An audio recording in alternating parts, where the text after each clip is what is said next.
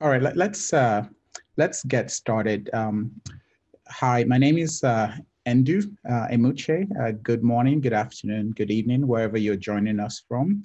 I'm an IBM Fellow, Cloud Transformation and Engineering. At IBM, I lead work with some of our largest clients, really to help them reimagine the future to drive transformation at enterprise scale.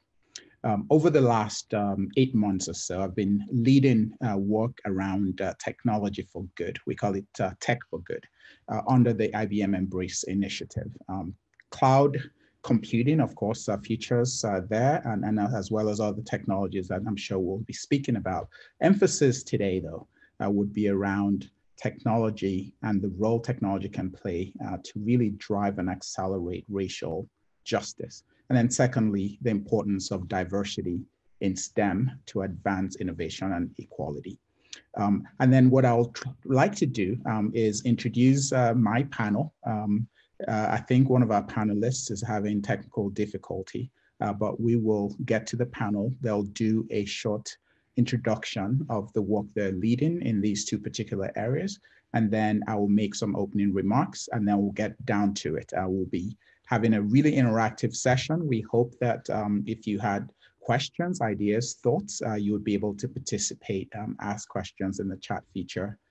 Also, ask questions in the Q&A feature and we'll attempt to answer those questions as time permits. So with that said, I would like to introduce our esteemed panelists, Anesha Grant, who will introduce herself, Christina Saunders, and then if Justin is able to join, he would also speak to the work he's doing. And then of course, Stephanie Tena-Meza, who will speak to the work she's doing as well. So with that, I'll take a quick pause and then just have Anesha say a few words about the work she's leading. Anesha? Thank you so much, Ndu. So yes, my name is Anesha Grant. I am the Director of Education and Alumni Programs with Black Girls Code. And the work that I'm doing specifically is to continue to support the young women who are coming from Black Girls Code. Our programming typically targets young women from 7 to 17. And my role in supporting our alumni is to oversee our young women who are 18 and older. So helping them find those pathways into STEM throughout college and then also find professional opportunities as they finish their undergraduate degrees and move into the corporate space. Thanks. Excellent. Thank you so much, Anesha. Christina? Hello, everybody. My name is Christina Saunders. I'm a human rights officer.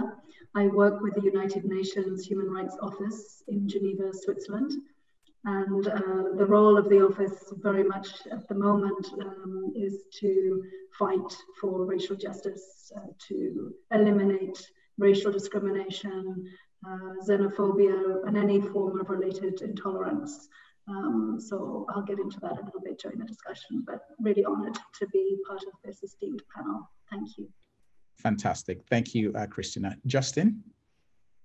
Good afternoon, everyone. I was having a few difficulties, so my apologies there. My name is Justin Dawkins. I am one of 3 managing partners at Collab Capital, where we're actively raising a $50 million investment fund to specifically invest in Black entrepreneurs. And we're also proud to present our non-investment organization, which is Collab Studio, which supports entrepreneurs and innovators in non-capital ways to ensure that they have access to the opportunities and they're prepared for those opportunities. So really, really excited about today's discussion, and thank you to IBM for inviting me today. Thanks very much, Justin. Look forward to the conversation. And then Stephanie, last but not the least. Stephanie. Hi, everyone. My name is Stephanie Tena-Meza. I'm a Code with Colossi scholar, and currently I'm a freshman at Stanford University intending to study computer science. And a lot of my work has to do with trying to create a more diverse and inclusive STEM. So I've done lots of work in my community in California, and currently I'm doing research on CS education in California. Excellent. Thank you, Stephanie. Thank you very much, the panelists. To get started, let me say a few words just to set context. I'm going to be introducing some more information about the announcement we made yesterday as part of this important conference. It's around Call for Code for Racial Justice. To begin, we declare that Black Lives Matter, period. And then given all the events in the US, IBMers from all walks of life, especially Black IBMers and their allies, really got together in their despair, in their frustration, in their exhaustion. At a moment of clarity, we really decided to apply all of the leading technologies and applying our ingenuity, our hopes, our aspirations to address the problem of systemic racism, really to just to drive sustained and enduring change. In order to do this, we actually, over the past number of months at IBM, had an internal initiative called Embrace Call for Code Challenge. We had over 500 IBMers who are passionate visionaries around the world really bring their talent, the passion, the design, the creativity that brought really to drive systemic change within the solutions that we announced yesterday. I'll be going into a bit more detail on what those solutions are, but they are in three broad areas: police and judicial reform and accountability, diverse representation, and then thirdly, policy and legislation reform. What we're doing as part of All Things Open is that we are contributing these solutions to the world, really to you developers. We invite you to participate.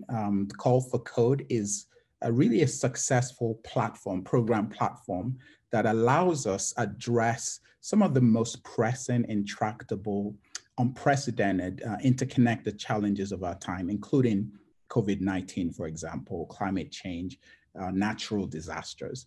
We have as many as 400,000 developers around the world in about 180 nations who participate fully with their passion and ingenuity in trying to really solve these very important topics. We invite you, developers, those who are attending this call, we invite you to join with us, join with our partners who are driving real change. We know you're already doing your part, but our goal is really to accelerate the change, to really address and go to the core of systemic racism as part of this initiative. We want to make sure that we do this in an aspirational way. We want to make sure that we are able to be authentic about this. We want to make sure that the change is both local in your communities as well as global as needed. Because Call for Code for racial justice is not a finite definition of solutions or even a finite definition of challenges, we will be providing new solutions in the future with your help. The goal for us is to drive adoption, to drive innovation, to combat systemic racism wherever it exists around the world. At the core of Call for Code, what this really is about empowerment of individual developers, yourselves, about innovators, about social justice advocates like yourselves. We want to drive sustained impact at a global scale. And that's really the point of this conversation we're going to be having with our esteemed panelists.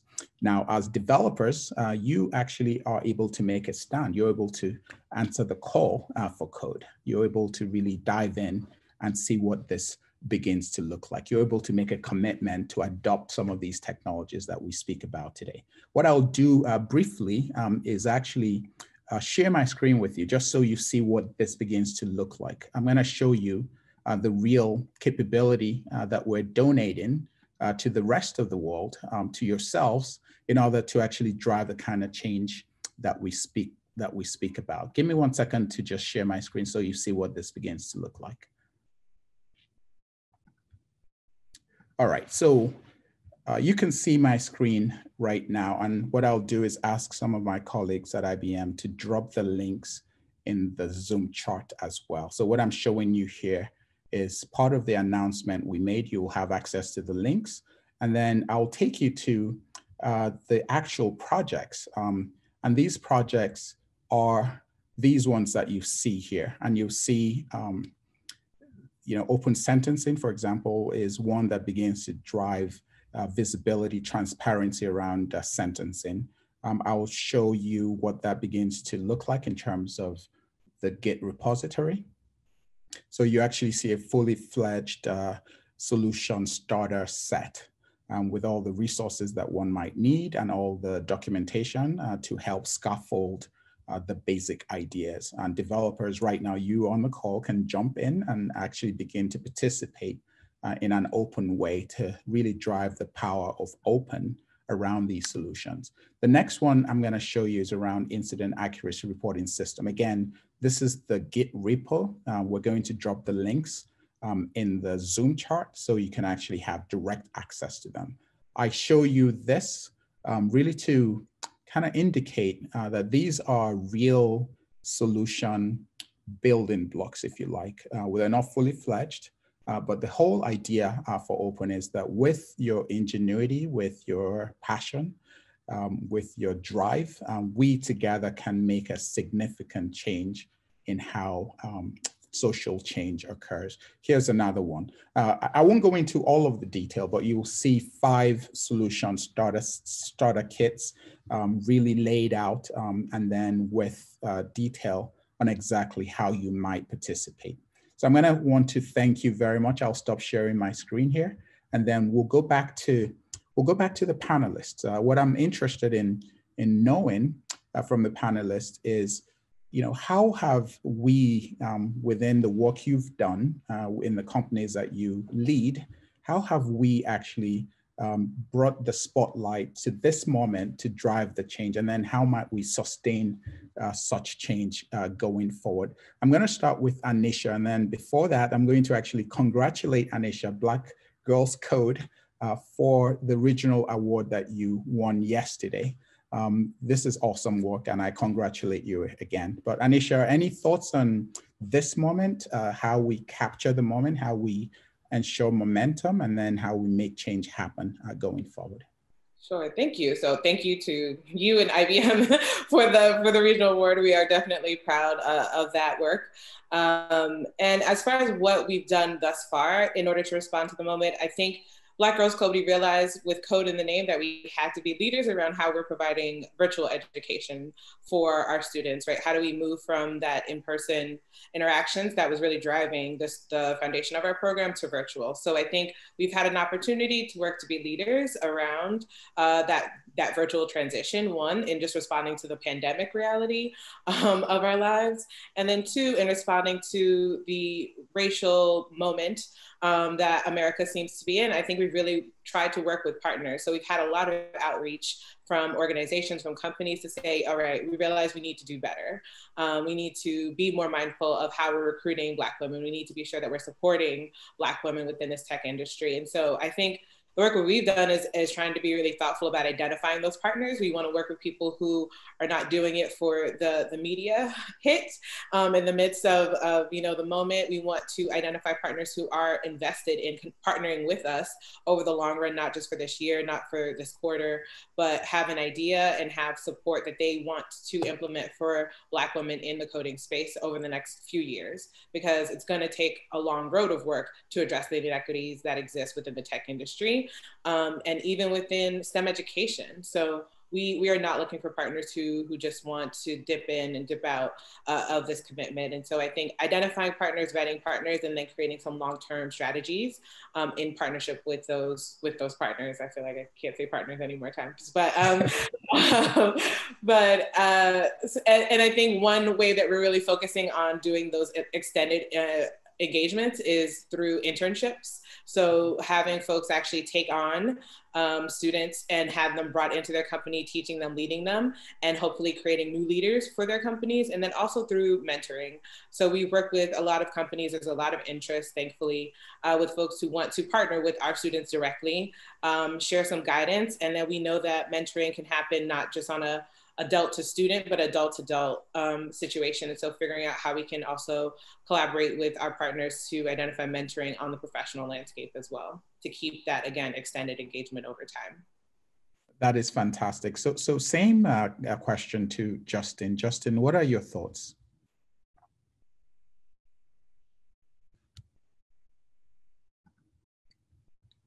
Justin, can you hear us?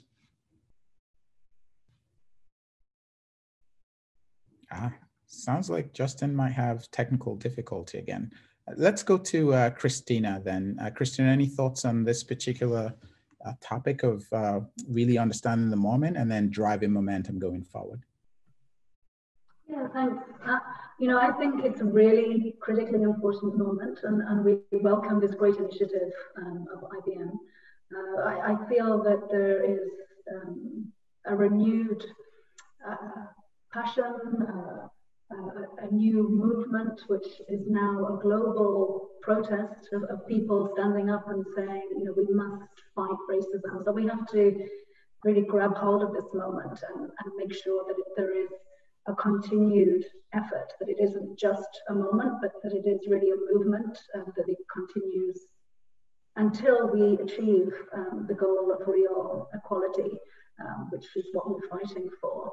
And in this context, the UN, and particularly the Human Rights Office, where I work, we've been working for nearly 20 years since the World Conference Against Racism, which was held in Durban, South Africa.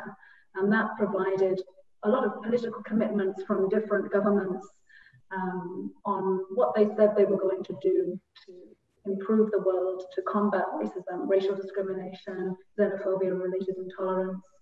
And I think now, as we're coming to the 20th anniversary of the World Conference Against Racism, I think it's a really good moment to look at it again and to see how far we've come. And what you find is that a lot of the measures which were recommended and agreed upon by member states at that time are still extremely relevant today. So we have a lot of work to do in terms of implementation. We also have international human rights law, which provides a really robust framework for addressing systemic racism.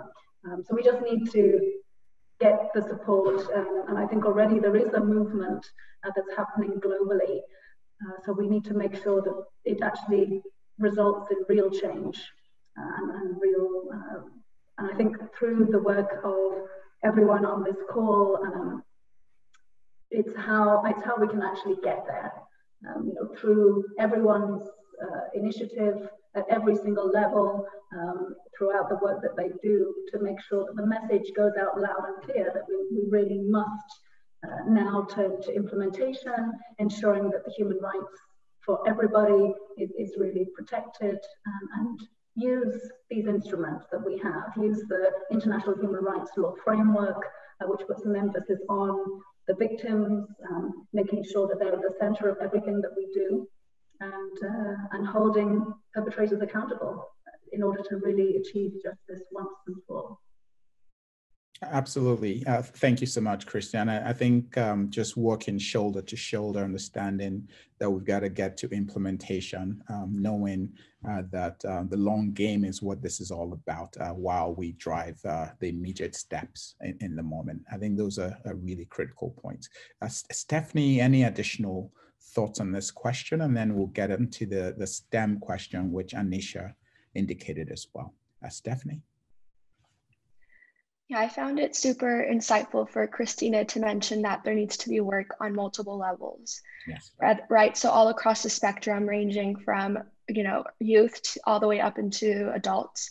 And I think that Code with Classy in particular is doing a really well job in incorporating more girls, specifically more people of color, into these fields, and giving them a warm and welcoming introduction to these types of fields that are now dominated and lack a lot of diversity. And so the importance of that is we are starting to create a community of girls, of people of color who have intentions of using computer science for social good, or to work on certain issues that tackle, you know, racism in our country, for example. And this is all important because I really believe in the power of the youth, you know, the power in the new generation to create change. It's really in our hands to move forward, to transition in a world that actively wants to become anti-racist. And I think this is incredibly important, especially taking into account that we need to reach to our youth. and make sure that they're included in these conversations. So I just wanted to add that, you know, one way that Code with Classy is trying to keep momentum within their small community is by creating a platform. So alumni can come back and feel a support net, like have a support and a network of people that they can, you know, lean on in order to create change in whatever way they wish, at whatever level they're able to do so.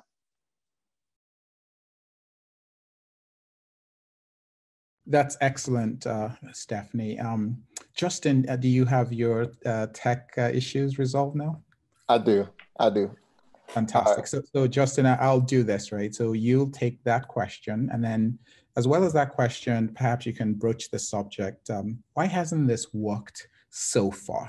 If this were easy, I'm sure we will not be having this conversation, but what are the thoughts about some of the constraints or some of some of the issues that have come in the way of this becoming just business as usual? Yeah, and I'm happy to actually answer kind of both questions in once. So I think, because I apologize, I missed the panel, some of the responses from the panel. Our computer decided to restart. Love-hate relationship with technology, right? So I think the first thing is greater intentionality. And I think, Anesha, you pointed this out perfectly, which is it has to be a multi-year strategic approach to getting people and organizations engaged and doing it in a very intentional way. So building it into the strategy, not as a bolt-on, not as something that is purely just added on for the sake of doing the work in that way, but more like understanding that it's imperative to the strategic growth of the company. If you want to be a 100+ year company, a 200+ year company, these are things that you're going to have to address at some point, and there's no time like the present, right? And so I think that's the first thing is greater intentionality. That's what we've really focused our efforts on and our energy on at Collab, and some of the organizations that I've founded in the past is high intention. So I think that's the first part. Why I think it hasn't worked thus far is because for two core reasons. One, the lack of intentionality, I think, is a big part. You know, when things become, I think what COVID did is it illuminated it. It gave us, the world kind of slowed down just enough for us to shine a spotlight, or brighter spotlight, on something that has been plagued this country for honestly centuries. And so that's the first thing.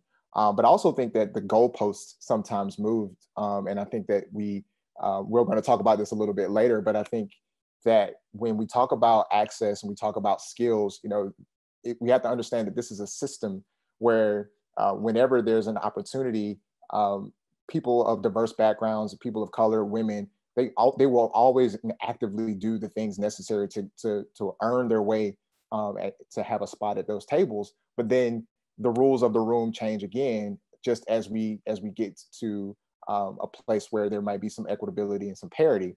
So I think that why these things haven't worked is because once upon a time it was, you needed to have a high school diploma to get a job. Then it was a degree to get a job. And now you have to have 7 years experience, maybe in a technology that's only 5 years old. Like, we've seen these things happen before. You're like, well, how does one get a job if you have to have 7 years experience in, something that's only been active technology before 5 years? So there's this laddering, and where the ladder continues to adjust and move within the rooms. And then therefore those that are trying to get access to those rooms are at a disadvantage before they even can kind of peek in the door. So I think we have to be mindful of our biases. I think we have to be mindful of the moving of the goalposts, wherever it may be, but understand it is a layered thing that must be addressed at every single level if you want to truly have the impact that we all seek.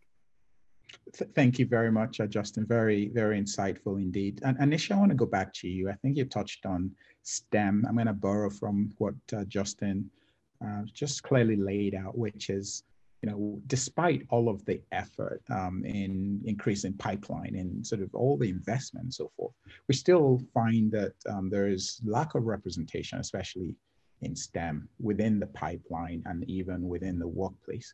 What are the issues around that from your perspective, Anesha? And then we'll come back to the rest of the panel for their perspective as well.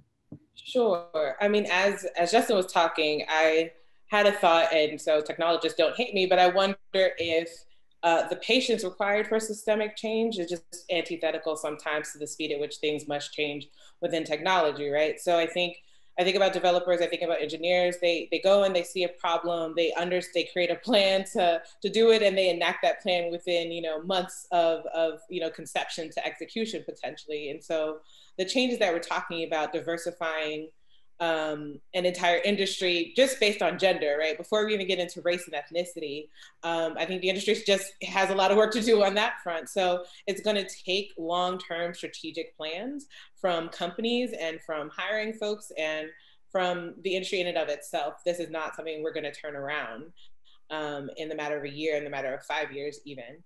For Black Girls Code, our goal is 2040. So when we started, we made this understanding that we are going to be able to impact 1 million girls in 2040, and then where do those girls go from 2040? Where does the industry stand at that point? So I think that's the first one, is that I think the industry needs to have a little bit more patience and then also be creating these longer term plans. And I also wonder how much thought the industry has given as far as like how far back you start that pipeline.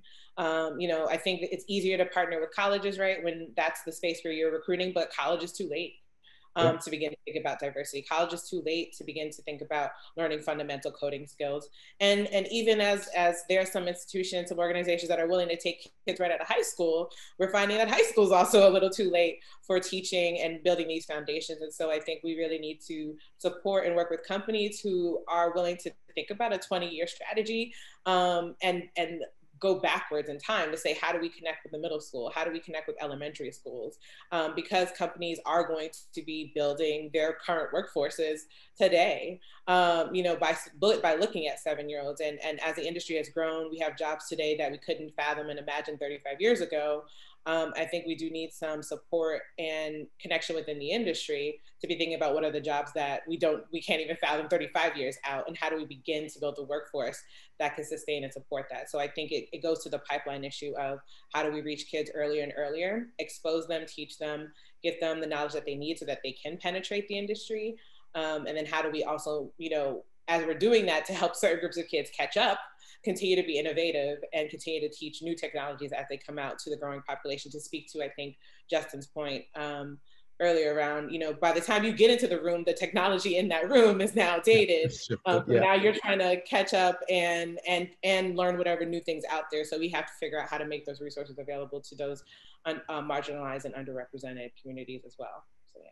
That's very well said. So Christina, let me come back to you. You talked about frameworks and you talked about ways of leveraging the tools that are available to us. I wonder, how would you answer the question that those frameworks might actually be too rigid, given the dynamicity of the environment, given the changes, the evolution of technology, given what Anesha rightly pointed out, and Justin too, that things are moving so quickly, kind of feels like the goalpost is shifting and changing, and the ground upon which we stand is sort of evolving as we speak, right? At times, it's just the nature of the framework itself, because the framework was set, 10 years ago. It wasn't quite designed to be flexible. How do you speak to that, just in terms of the STEM question and then the flexibility needed to adapt quickly and make sure that we're recruiting, we're building, we're going back and pulling forward, right, into the future, and making sure that we're ready for the future workforce?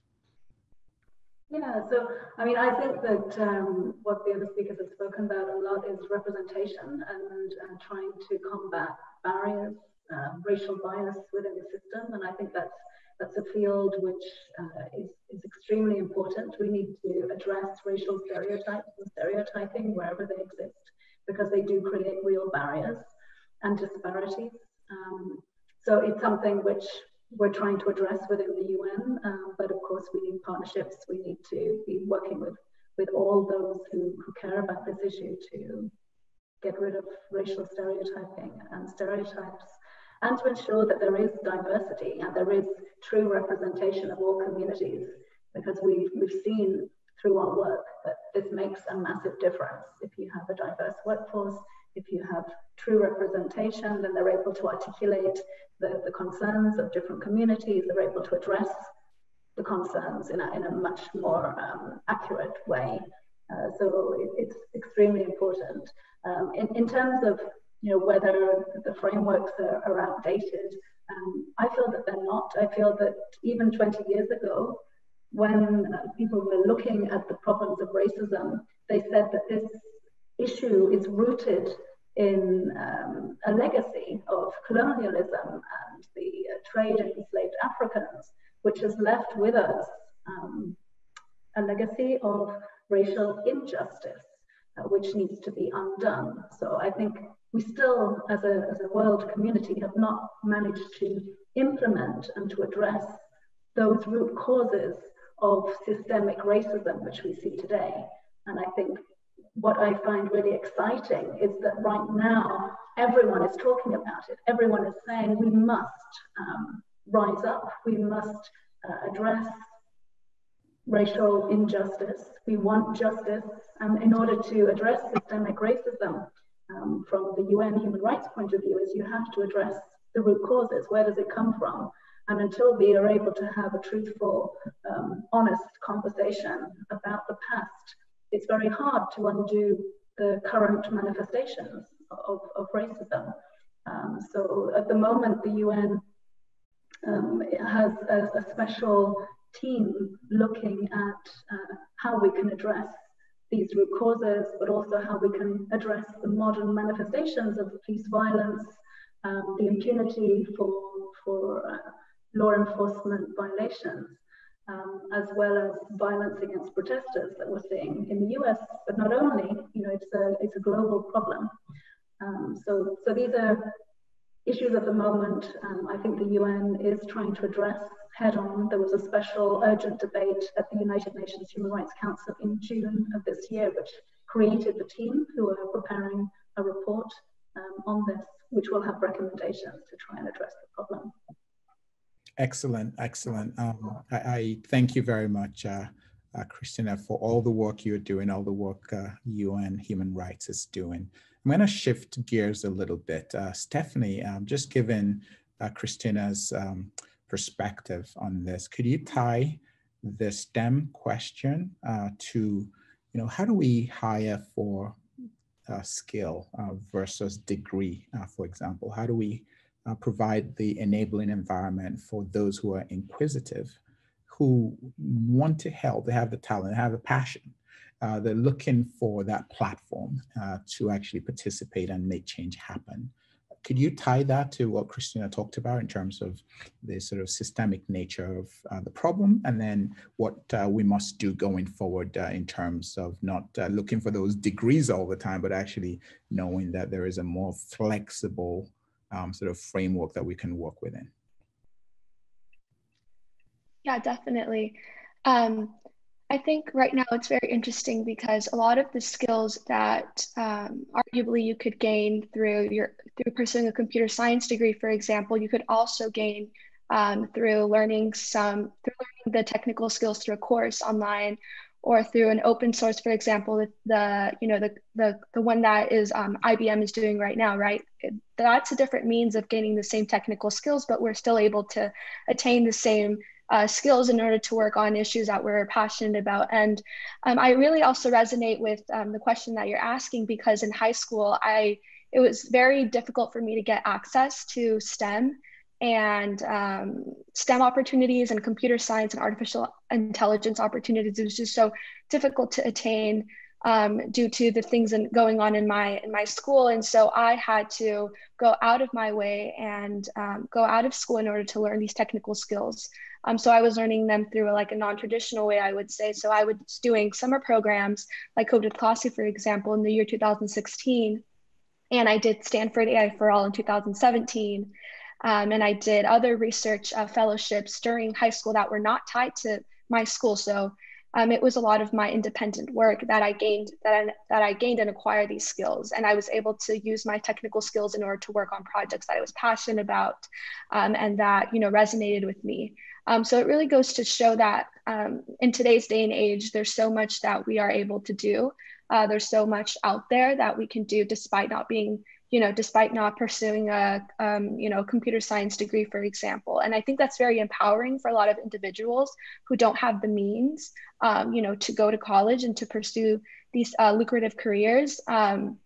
So I think that's really empowering for a lot of individuals to have programs like Black Girls Who Code, that I think for many girls there, it's the first time that they're having access to these technical skills. And for them, that's life-changing. That really empowers them to pursue STEM and higher education. And I think that's incredibly important now that we're even moving towards a world where everything is so much more accessible. And I think that's the beauty of the internet. It's so accessible. With the computer and Wi-Fi, you can do so much. And it's so incredibly important that, these skills are being accessible to students, especially in elementary school and in middle school and high school. It's so crazy to think about, but now, moving forward, really need the youth to be able to have access to these tools that will, are the 21st century skills that we all need. That is excellent.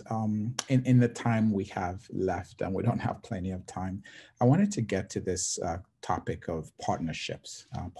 So for the call for code for racial justice solutions, and we found through the dialogue that we have to engage and partner with the very organizations that we hope to influence and change and reform. Christina, maybe I start with you and then we'll go to Anesha. What are your thoughts about partnerships, why they're important, and then how you actually engage institutions in a holistic way to drive both near-term as well as enduring change over time? Christina? Well, partnerships are crucial, and we need to partner with all stakeholders, including with agencies, law enforcement agencies, with governments, with different national institutions, civil society. So all stakeholders we have to engage. And why it's important is, if we really want to be successful, then we need everybody to be on board and to understand the importance of it. We have international human rights law. There's the International Convention for the Elimination of All Forms of Racial Discrimination, which is international law, so therefore it's an obligation for member states to take action, and through the different institutions, they should be taking action. So that's something that we work with them in terms of raising people's awareness on what should be done, the action that's required, and providing technical cooperation, building capacity in areas where they perhaps don't have the knowledge or understanding. But also at the international level, there is constant reviews of the implementation of different conventions and treaties. There is monitoring, human rights monitoring of what's happening in different states. And I would say that there are also, some good practices which I think can inspire others. So we also try to document good practices where we find them. There are databases on legislation, policy, steps which have been taken in the right direction, which we can point to as a way forward and to encourage others to take action there. So I think it is critically important. And as I started talking about these reviews, we have a review of the commitments made at the World Conference Against Racism. There's also an international decade for people of African descent, which is at its midterm review, which is looking at recognition, justice, and development for people of African descent. And so I think these moments of review is an opportunity for partnerships to be strengthened, but also for us to really look at the successful steps that people have taken and to try and encourage others to do the same. That's excellent, Christina. Let's go to Anesha. Anesha, same question to you. In terms of partnerships, partnering with organizations that we hope to reform going forward, and then the critical partnerships that will be needed in order to succeed. How do you view this, and then how would you recommend we approach? Sure. So I think one, just to speak to like why partnerships are necessary. With Black Girls Code, one of the things we feel like that makes us stand out compared to other organizations that are doing similar work is community, right? We are very, very focused on being local and making sure that we are teaching girls to code, but they're being led by folks who live near them, who are in their town, and again, building those opportunities for community. And I think when it comes to broader partnerships, community is also important in acknowledging what you do well and what you don't do. In the same way that you build any other team, I think partners need to figure out what is our strength. Our strength is connecting with Black girls, right? Our strength is not around mobile app development or all these other things. And so we have to figure out where's the direction we want to take the group of girls that we're able to work with, and who are the partners who can help us execute that effectively. So I think partnerships are critical once we acknowledge this is my lane, and here are the other folks who I need to help me build this bridge, right? And so when it comes to critical things, I think folks need to do when they are building partnerships is I've come to believe that there are 4 pillars to really enact the change that we're looking for. One is around exposure. So in this partnership, how is this opportunity allowing us to expose more people to coding? How is this allowing us to broaden the pipeline towards the tech industry? The second would be around access. So how is this partnership, how is this collaboration helping us to provide new points of entry into our space, into the tech fields?